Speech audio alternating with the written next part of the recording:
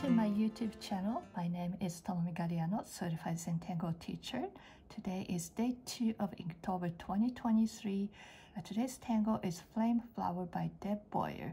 I have other videos on my YouTube channel, like this one was from yesterday, day 1 of Inktober. This tangle is called Be Light from Zentangle official tangle list.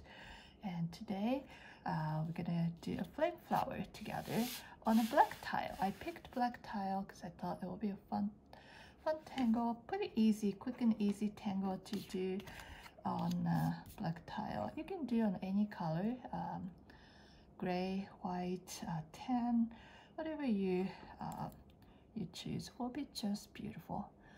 So this tangle is inspired by poinsettia, according to Deb. So it's gonna start with cluster of white orbs and in the middle of poinsettia flower. So I'm gonna do this with white charcoal pencil, but you can do this with white pen. I'm gonna create a cluster of white orbs. You can do this in the middle, but I'm gonna do a little off center. So this will be my the center of my flower or poinsettia or flame flower. And I will switch to my gel pen. I'm gonna use 08 of Jelly Roll pen, and you're gonna create this pointed flower petal. So I guess it's like flame shape. Maybe that's why it's called flame flower, or maybe it's inspired by the color of poinsettia. So it's gonna be this kind of upside down teardrop shape, and then you can add however many petals that you would like, maybe 4, 5, 6. I'll try to do 5. I don't know, I like 5 petal flowers. And they don't have to be exactly the same size, exactly the same shape. This is very organic, like this. And you're gonna add another set of petals in between these two. So this one's gonna be slightly bigger, slightly longer. Make sure you turn your tile as you draw, and each of the flower petals are pointing toward the center. I think that's gonna help you balance the petals or balance the flower shape better. So this one's gonna go over to the edge.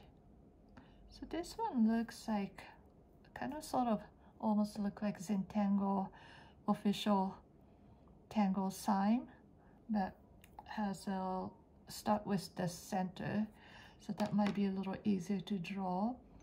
And then I'm gonna add some white charcoals. I'm just gonna, let's see, I'm gonna kind of dust all over inside each of the petals, very lightly, just a light touch, just a little dust. And then you can use different colors. I'm gonna start with white, and I may choose to add colors later, but we'll see how white's gonna look like. Since this is inspired by poinsettia, you can add red. That's gonna be beautiful too. But this is white is a good starting point.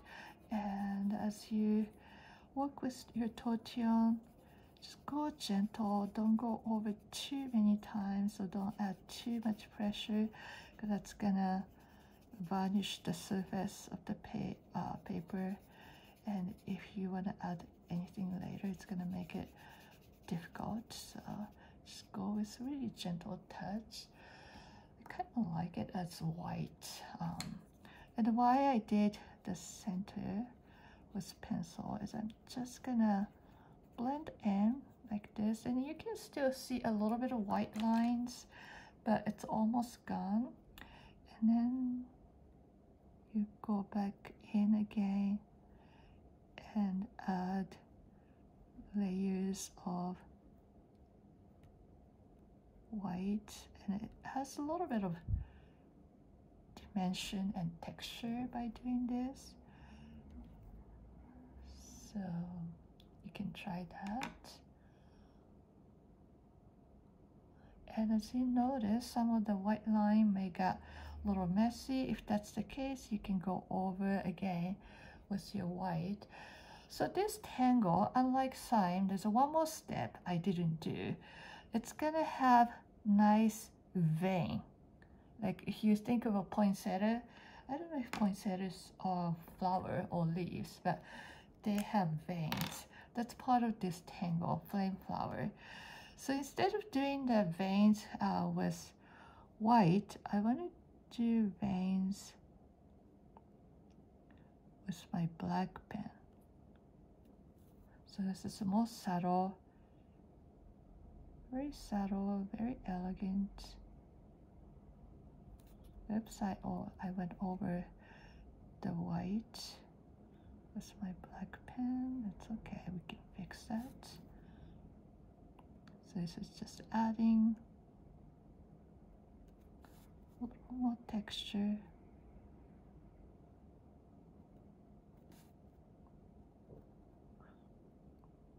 So this is day 2 of Inktober, and I don't know if I mentioned yesterday, but there are several Inktober Zentangle list published by different people, but the one that I'm using is in the comment.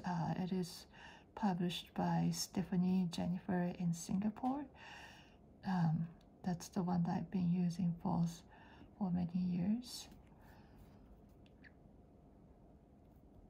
And I'm just doing small projects, small piece each day, because it's gonna be every day, and there's gonna be so many different resources for us to check out. So I want to keep my project simple so that you can check out other projects as well. So this is the basic idea of what was that, flame flower, and you can go one more layer too if you feel like it. I don't know, should I do one more? Maybe not. I'll leave it as it is. And I'm actually gonna add a border. I didn't do the border or corner and the border at the beginning, but I'm gonna do border like I did with yesterday's tangle. Instead of doing it at the beginning, I decided to do this now, just to balance out this tile, so you can see that I didn't have any pre-planned anything as I start doing today's tangle. So I'm just going with the flow. You can do exactly what I'm doing, or try doing something completely different.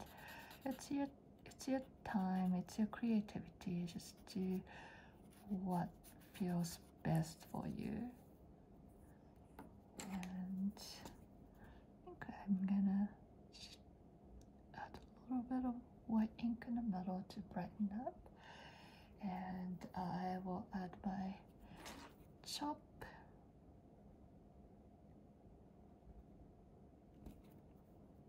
And thank you for tangling with me. This was Inktober 2023 day 2. Today's tangle was Flame Flower by Deb Bowyer. If you like my videos, please subscribe to my channel, and I will see you tomorrow for day 3 of Inktober. Thank you. Bye.